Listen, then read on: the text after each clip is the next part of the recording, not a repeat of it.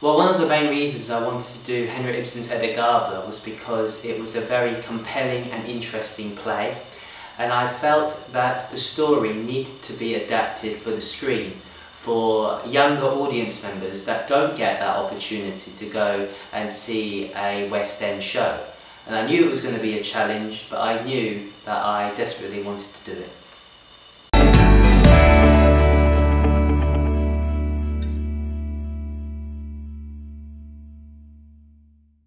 Yes, absolutely.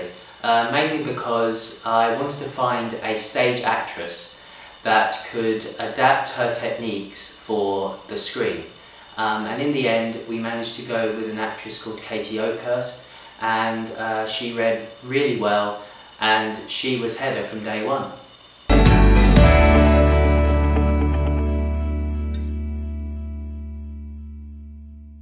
I'm very happy with the film crew, and I'm sure when the viewers watch our version of Henrik Ibsen's Hedda Gabler, they will enjoy it as much as we did making it.